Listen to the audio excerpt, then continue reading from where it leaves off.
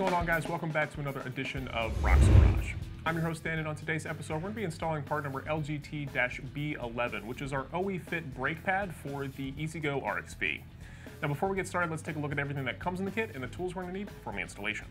So this kit's pretty simple. All you have is the OE Fit brake pad with the connector to go to the harness that is already installed on our cart.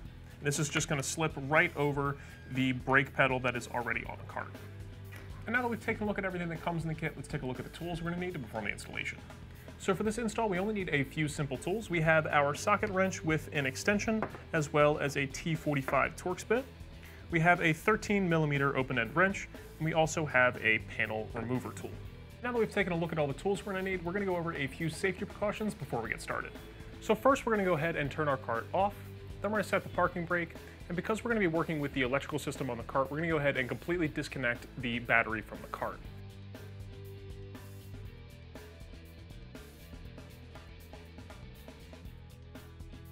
Also, because we're working with the pedal group, we are going to chock both the front and the back of the rear wheels. So the first step in our install process is to gain access to the pedal group compartment. And in order to do that, we're going to go ahead and remove our rocker panels and our trim panels on the driver's side of the cart. Now, typically we would go ahead and remove those all the way just to get them out of the way. But for us, since we have fender flares installed on the cart, we're just going to go ahead and loosen all of the hardware up, and we'll still be able to remove the mat that way.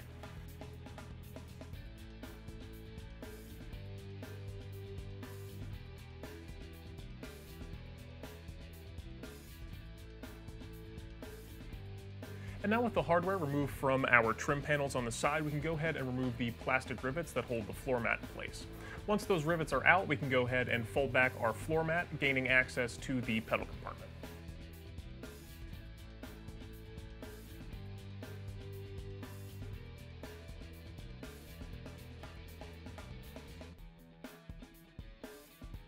So now that we've peeled back our floor mat, we're going to go ahead and remove the plastic rivets that hold the compartment cover in place. There should be 4 of them around the outside of the compartment.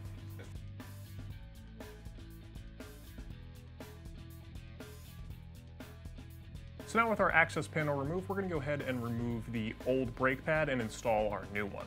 Once we've done that, we can go ahead and connect it to the harness that's already been installed on the cart.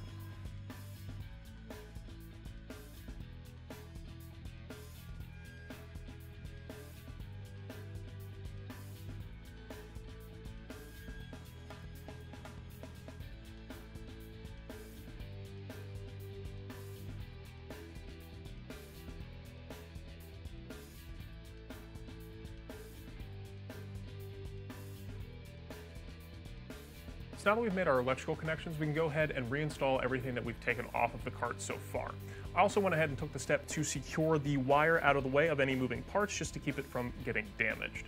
So after we put all of our access panels and our trim panels back in place, we can go ahead and reconnect our battery.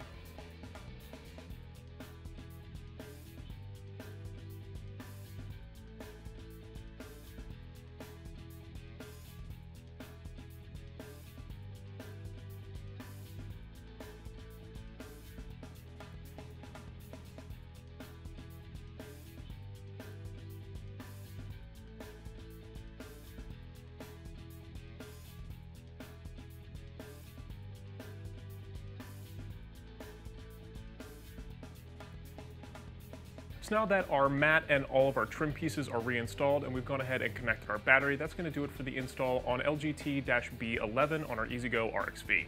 Thanks for watching this episode of RHOX Garage. Stay safe, and I'll see you guys next time.